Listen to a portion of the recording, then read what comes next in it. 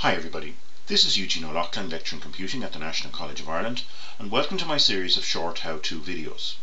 In this video we're going to learn how to create a Pareto chart in Excel 2013. So before we set out to create our chart, let's take a look at the finished product. Here on my right hand side I've got my Pareto chart, and this is based on data over on the left hand side. Here I have got some complaint types in a hotel, and I've recorded data on different types of complaints over a period of time, and I've used these data then to create my Pareto chart. So a typical Pareto chart will look like this one here, with blue columns representing the complaint type and the red cumulative line representing the cumulative percentage, which will always end up at 100% on the right hand side. So let's see how we go about creating this chart. So I'm going to switch to a separate new worksheet here with my original data on it. So I've got my complaint types by category and my number of complaints recorded over a period of time for each of these different types of complaints here. So my first thing that I want to do is I want to rank order my number of complaints from highest to lowest. So that's fairly straightforward to do. So I'm just going to select with my mouse column B, select the entire column. And then in the home ribbon over on the extreme right hand side there is the sort and filter tool, so select that. And here you've got several options to sort from smallest to largest, and also to sort from largest to smallest, and that's the one I want. So I'm going to click on the sort largest to smallest option here. A sort warning box appears asking me should I want to expand the selection or continue with the current selection. So I'm going to accept the default, expand the selection here. This means that my complaint types will also change as well as the number of complaints. So click on sort. So all that's simply done there is to sort my number of complaints from highest to lowest. So I can see, for example, now that room service has recorded the most complaints, 287, followed by reservations, and so on, right down to the bottom where you've got one complaint related to documentation. So the next thing I need to do now is to work out the cumulative number of each of these complaints. So I'm going to type in here in column C the cumulative number. Column a little bit wider, and my cumulative number is, I want to add these numbers of complaints up until I get a total number of complaints.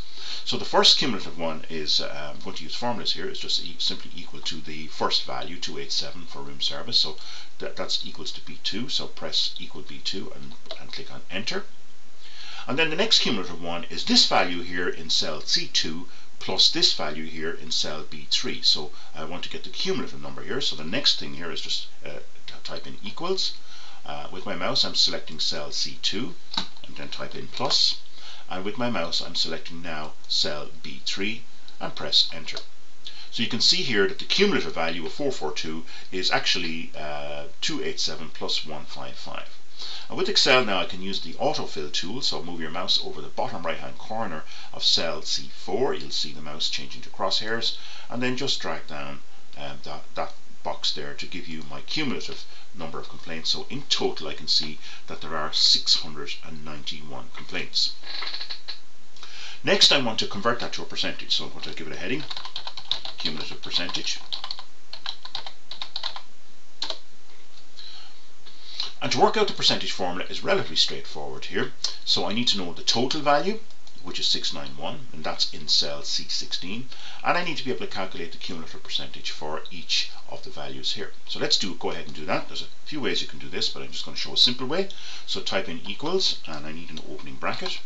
So the first value I want to work out the percentage of is the value in C2, and then follow that by the slash to indicate a division, and I want to divide that by the total, and that's the value in cell C16. Now if you're familiar with absolute values, I need to convert this value here, C16, into an absolute cell value.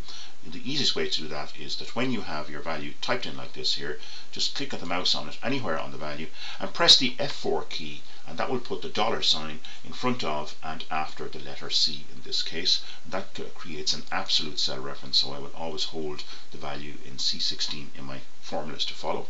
Closing bracket, and then just multiply that by 100 to convert it to percent. So we can see here, for example, that 287 is 41% of 691.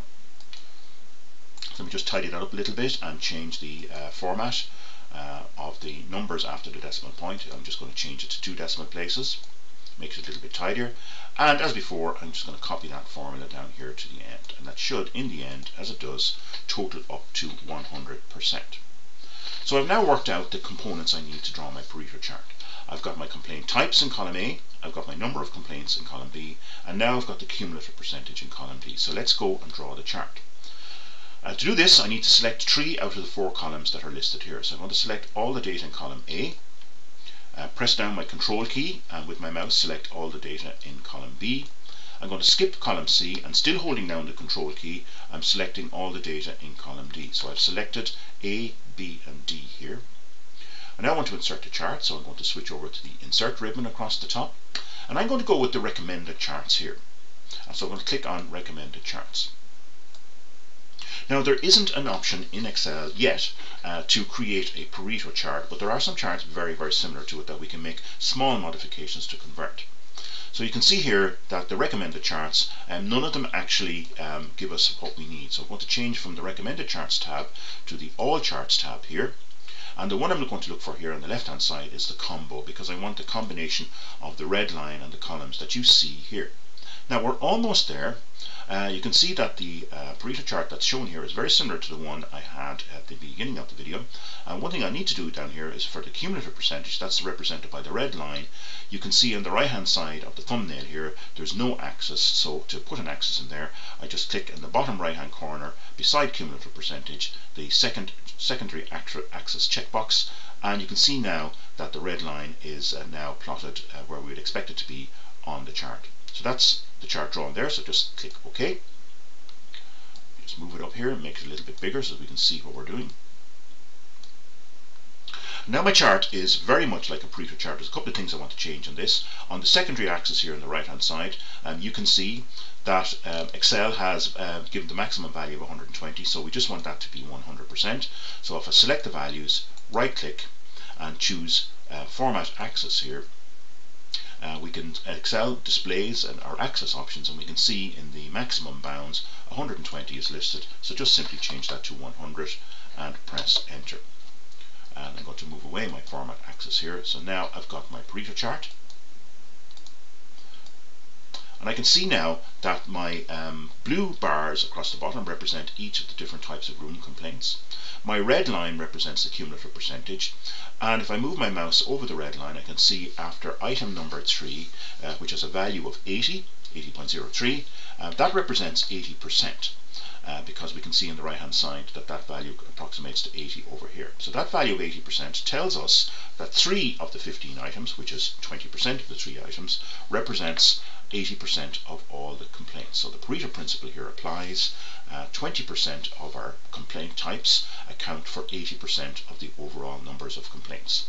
So then we can use this then in quality control then to tackle room service, reservations and cleaning as the items that will improve overall number of complaints by reducing them, by tackling these critical few items as opposed to tackling the trivial items towards the end.